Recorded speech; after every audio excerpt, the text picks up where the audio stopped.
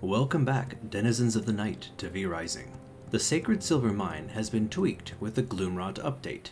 The gate at the front is now locked. You'll have to go in through the side entrance to the northeast of the mine to get in. Just be careful, this is a one-way trip. To make the most of this trip, you should bring some silver resistance with you so you can carry as much silver ore as you can. When you try to leave the mine, you will find our next target, Sir Magnus the Overseer. You can technically leave without fighting him, but why would you want to do that? Before you start the fight, you can free the prisoners by the entrance to the mine, and they will fight with you. During the fight with Sir Magnus, prisoners will continue to spawn in and fight against him.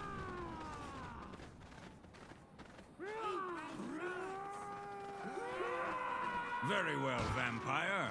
I will put you in your place. Sir Magnus uses 4 abilities. He has a spin attack that you cannot counter. This is my duty. He's got a lunge attack you have to avoid using either your dash or counterattacks. He uses a basic slash attack, but follows it up by shooting 3 ice lances at you. You can counter it or avoid the ice attack by moving sideways right before he shoots them. Taste my silver. He also has a downward slam that shoots a huge gust of wind and spawns about 10 blocks of ice. If you're hit by the ice when it spawns, you'll be tossed into the air. This is my duty.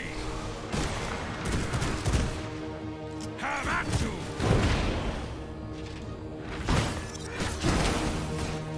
Lastly, he'll summon a wall of ice and shield himself. Not to get cold feet. As long as his shield is up, he will heal, so it's best to try to destroy it quickly. A combination of Ball Lightning, the Reaper E ability, and the Crossbow Q ability can eliminate the shield entirely, even if the ice is in your way.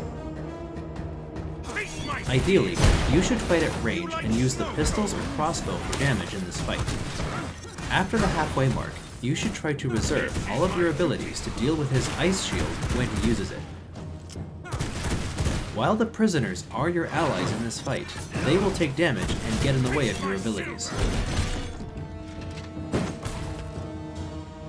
a cold end for a monster like For you. skills, You will fall Ball by my Lightning hand. is pretty powerful, especially when combined with the Reaper's E I ability. like it chilly.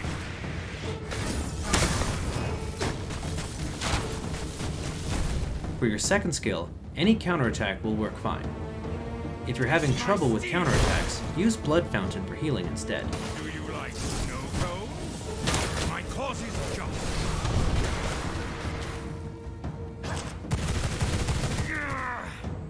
I return to the light.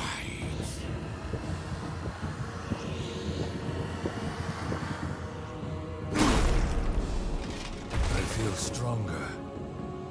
Upon defeat, you'll obtain Ice Block, and the recipe to craft Phantom's Veil, one of the best cloaks in the game. Ice Block is an ability that shields and heals you for a couple seconds, but you can't move while you're using it. If you're playing multiplayer, you can use it on an ally to shield them as well. Just make sure to ask for permission first. To leave the Silver Mine, just interact with the front gate so you can get out of here. Just remember that there are guards right outside. During this encounter, if you're lucky, the prisoners will make this fight easy for you. This sacred ground. If you can distract Magnus and get the initial 9 or more prisoners to attack him, they can do a lot of damage to him while you don't even have to lift a finger. For the light. The prisoners do have low health and die in 2 hits, so this is pretty rare. You like snow cones?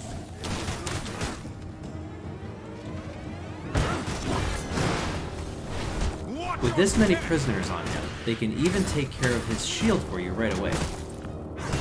you will fall by my hand. While recording this, I tried to replicate this strategy as reliably as I could, but I was only able to get the prisoners to take him down to half health once. This means there's no easy way to do this. You'll just have to be lucky at the start. The Good light luck. will come for you.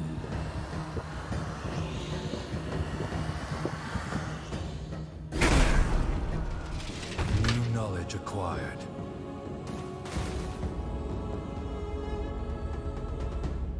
Now that you have a supply of silver ore, you should be able to upgrade all of your weapons to tier 3 and make dark silver weapons.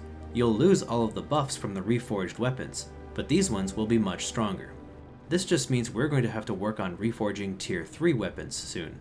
Until then, bloodsuckers, good night.